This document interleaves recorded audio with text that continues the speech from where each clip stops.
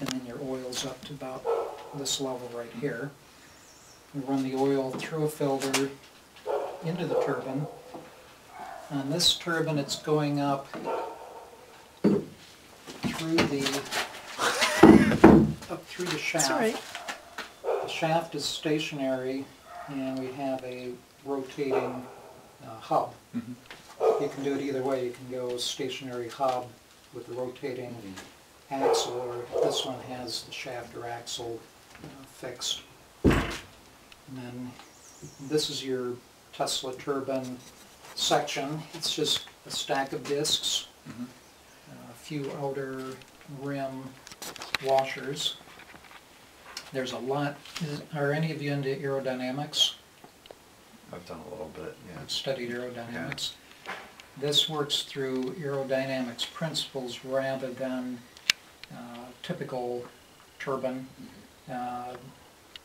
The aerodynamics principles between these plates is that the air or any gas or any fluid will adhere to the discs. And then once you inject air between the discs, you get a reaction between the incoming air in the discs because of adhesion rather than reaction or your typical blades, you have either an impulse or a reaction.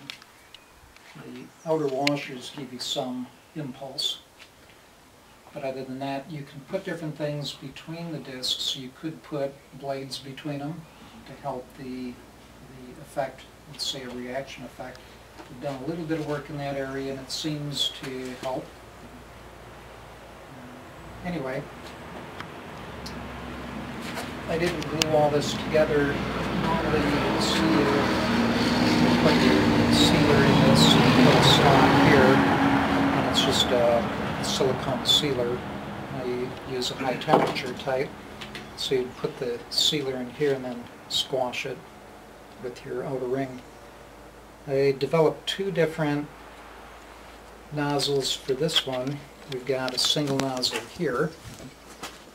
That's actually a nozzle from a MIG. Do you do any welding? MIG welding? Yep. That's where the wire comes out. I thought it was from a Russian aircraft when you said MIG. It's that's what I thought it was too, yeah. That's a MIG tip, so it's replaceable. Everything here can be taken apart. You can replace the tips with different size nozzles if you want to go to smaller or larger.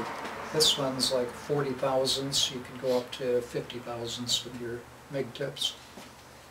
And then on this side, I made up a dual nozzle here. And what I did is I lined up the single in the center plate, and then the dual nozzles are for the outer two plates. So depending on how you set up your gas system, you'd probably want to put gas solenoids on these two. So you could use one nozzle or two nozzles, one or the other, or the two simultaneously. And you can make up different nozzles as you experiment with it. What's down here? Oh, your alternator's in here. Okay. And then this is a dry sump. Normally we would put the oil pump in this section. So since Mike wanted it outboard, I just took it out of there and left this as it was.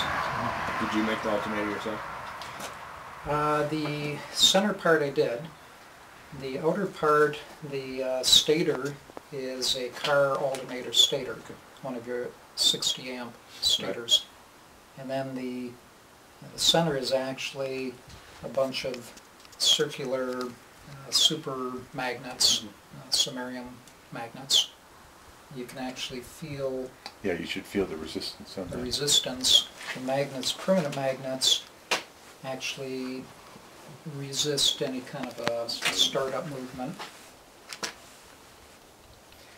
And then that gets us to gas pressure. To get this to break the magnetic resistance, you need at least 180 psi.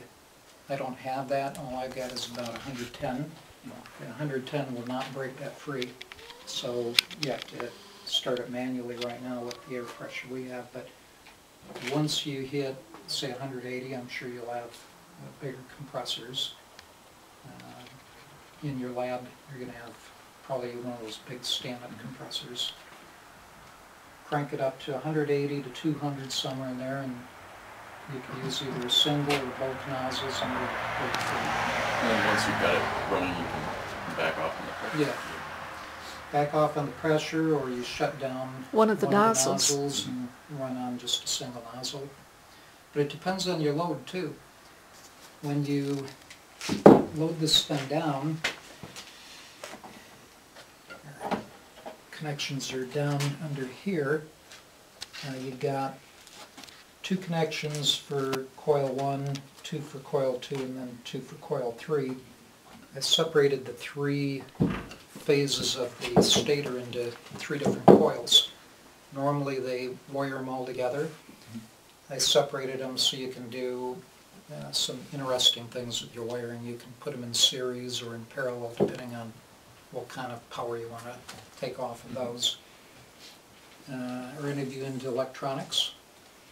A little bit. A little bit. Well, When I have to be. Yeah. If you put your meters on your coil terminals, you'll see what's coming off. It's normally with the car alternator, it's 3-phase AC, and then that's converted on the back of the alternator to DC with they have diodes on the back. So this will come off separate coils AC. And that's 60 hertz? Or, No, it'll depend on what your speed is. Okay. It'll be, say if you're running 20,000 RPM, then that's going to be pretty much about 20,000 divided by 3. okay. And then you can take that and you can convert it to DC if you need, or use a transformer to step it up, step it down. Normally you'd put something like one of those buck boost regulators on it. And buck boost, you can buy those anywhere on the internet.